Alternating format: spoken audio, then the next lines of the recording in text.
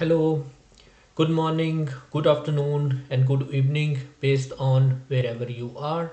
Today I am presenting information, and the topic of this information is or research is why Europe is a good market for export of fruits and vegetable.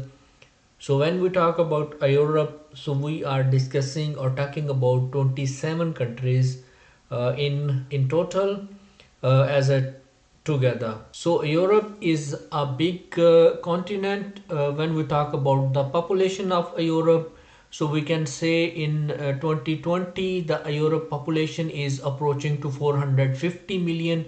It's almost approaching to 500 million people around 27 countries. So it's a big population, which is a rich population, which is have a good buying power, and the demand of fruits and vegetable is consistent in Europe. So what are the population projections?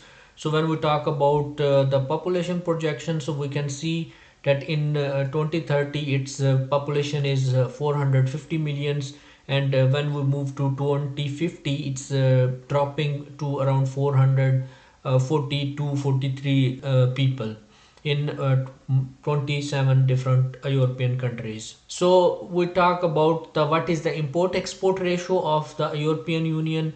So import export ratio of European Union is 1. That is very good. That is almost a very good figure, 1.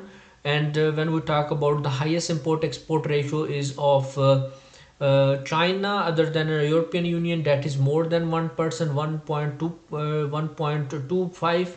Then is Brazil, Canada, Mexico, Japan, India, and United States. Russia have small share in international trade is. So when we talk about the imports of goods into the European Union, so we can say in 2020 this European Union that 27 countries have imported goods worth 1600 billion euros, and even it touches 1800 cross 1800 billion euros to 2000 billion euros. So it's a really big market. It's not only a market of fruits and vegetable but also of other commodities. Export of goods by a European Union. When we talk about the export of goods from European Union, so we can see it's in 2020 it's almost crossed 2000 billion euros, and in 2020 it's dropped down to 1700 billion euros. So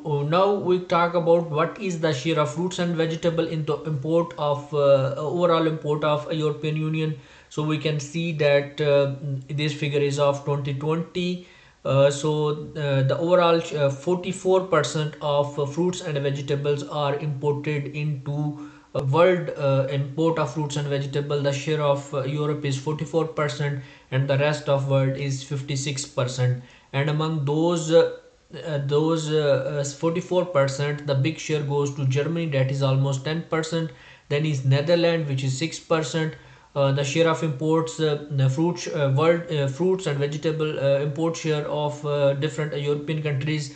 Then number third is United Kingdom, which is not the part of European Union nowadays, but its share is 6%. Then France is 5%, Spain is 2%, Belgium is 2%, and rest of Europe is 14%. So when we talk about the import of fruits and vegetable into Europe, so in billions, what are different countries which are contributing to these imports?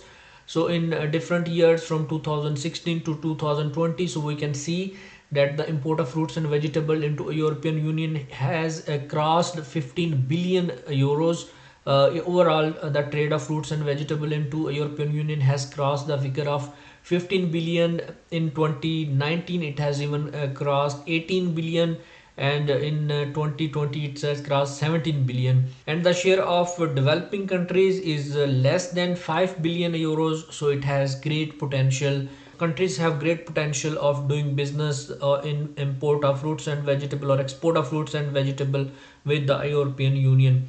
The rest of world is share is less than 1 billion euros in European market. So why it is so important to consider exporting fruits and vegetables to Europe or European Union?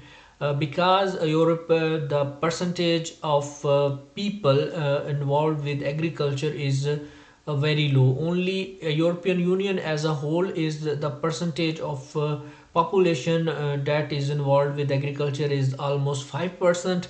Highest is Romania, Bulgaria, and Greece, which are approaching. Romania is around 20% people are engaged with agriculture.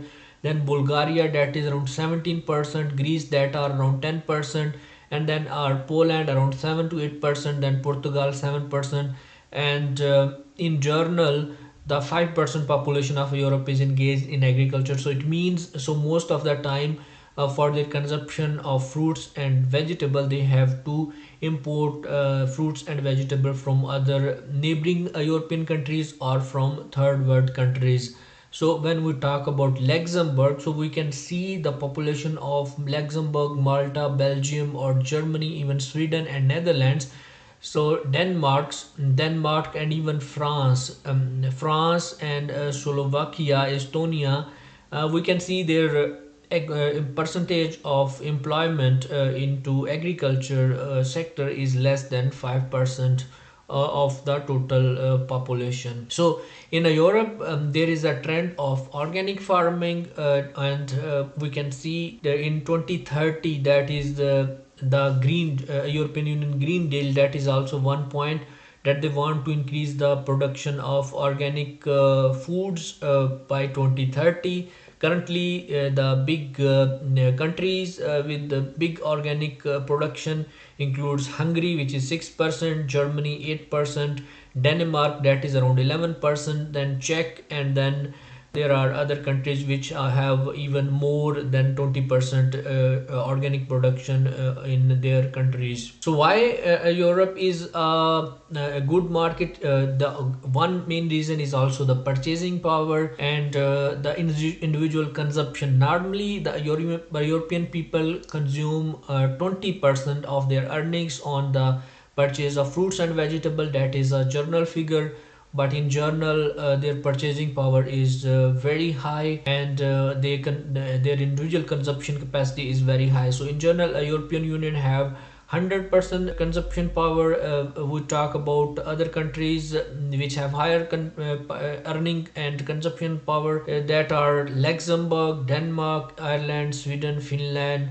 Austria, Netherlands, Belgium, Germany, and France. They have a very high earning power and consumption power. And when we move towards the countries like which are in Europe, they are poor countries like Romania, Bulgaria, Poland, Hungary, Croatia, and Lithuania. So in general, most of the Europe have a higher consumption power and higher purchasing power. So in general, when we talk about the import of goods and services in percentage of GDP in Europe, so we can say that European Union have around 50% of their GDP, percentage of GDP is imported from other countries. And among those, I already discussed that Luxembourg has the highest percentage of imports, that is almost crossing reaching 175%. Then is Malta, then is Ireland, and Slovakia, Belgium, Hungary, Estonia, Cyprus. And then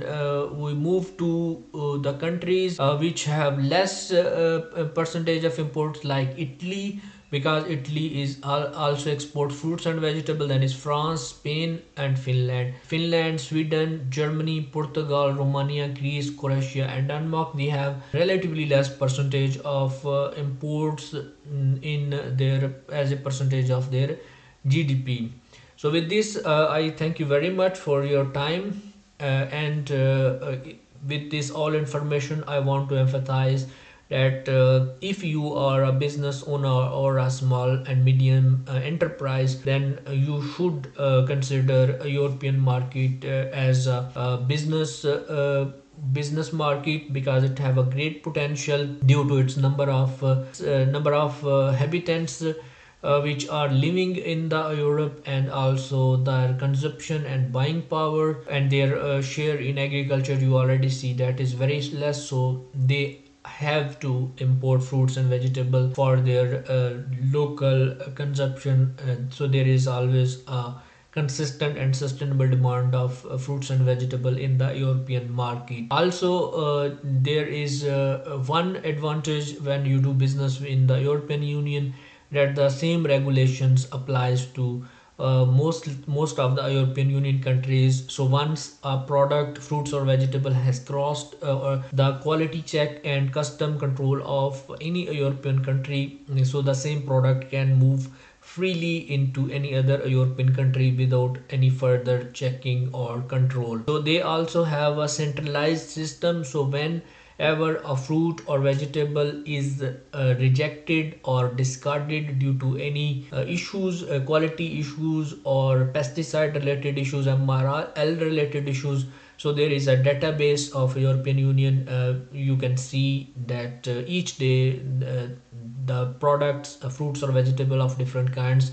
which are discarded or rejected at the entry point. So it's a comprehensive system, a comprehensive business, a place for SMEs or enterprises, small enterprises, to do business. Once the only thing is to know the relevant information, to get the relevant information, and to get some entry into the market, and then you are there, then it's a sustainable business opportunity. So if you want to get more information like this, and more information about entry into different markets and different business options, please you can subscribe my channel, and I will be updating you about the business opportunities available to different SMEs, small and medium enterprises, and overall to individuals of doing business in different countries. I thank you for your time and understanding. Bye.